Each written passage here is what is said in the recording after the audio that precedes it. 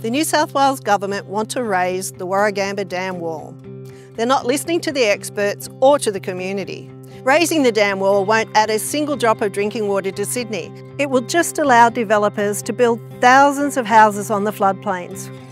What could possibly go wrong? It will have disastrous environmental impacts and destroy the habitat of critically endangered animals like the regent honeyeater. Damn! And it will cause irreversible harm to over 250 Indigenous cultural heritage sites. If that sounds like a damn bad idea, then vote 1 for Judy Hannan, your independent candidate for Wollondilly.